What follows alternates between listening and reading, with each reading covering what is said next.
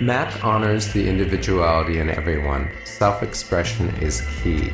I thought it was time to bring back the heritage of the company to the world of artistry. The collection is called MAC Makeup Art Cosmetics, and it's Fall '09 as seen by 3 different artists: Marilyn Minter, Richard Phillips, and Myra Kalman.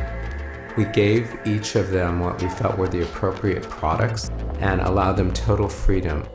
With that in mind, I think anything is really possible. Beauty for me is a very visual thing. It's hard to articulate. Perfection is a flaw as far as I'm concerned. It's my vision, it's my truth. Everything does fall apart because it's more real than that moment of perfection. I'm sort of on a mission. I never know what I'm going to do until I start shooting. I mean, I have a general idea, but I just like the accident to happen. I go with that, and MAC has extremes, and I like that. Some of my favorite images are MAC's cosmetics. I think anything that gets wet starts getting sexy. Almost anything.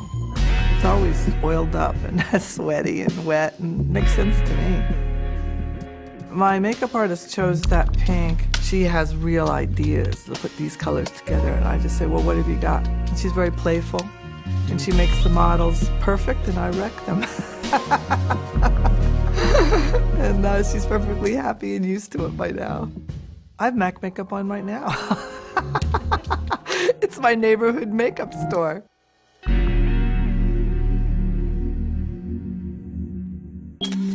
Beauty can be a switching point, which art can take different directions from. I'm very conscious of how beauty gets used and for what.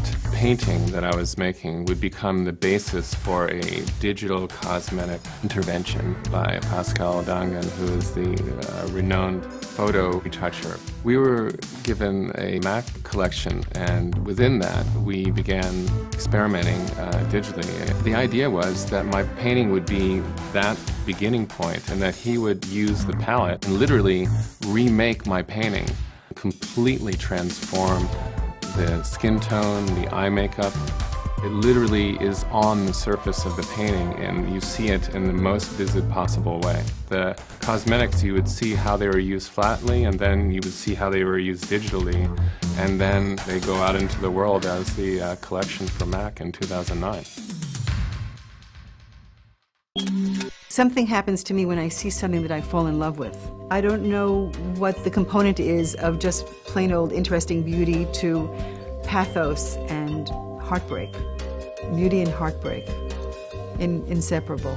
Drawn to the melancholy / funny. You can't escape the melancholy, and you couldn't have humor without it. I'm enchanted by different objects. I much prefer the world of the surreal. I work from photographs that I take myself, or from books, or from magazines. When we were talking about the colors and MAC, and I saw the colors and the feeling, it seemed that this picture was apt. Color is very, very important to me. And the way that I write also, I use color a lot in the way that I write. The palette was so natural to me because that is really the palette that I work in a lot. So I use the pencils to sketch, just to have fun for no other reason, and to see what the flavor was of the color. Kind of elfin, kind of ethereal was the feeling that I thought made sense for this. When I came upon this woman that we finally chose, I said, that's the picture. Pickup sticks. All the pickup sticks are from the MAC palette. Ah, there's a bird in the back, there's a bird on the wall, there's a painting of a bird. The bird is pink. Oh, you know what? That's a goose.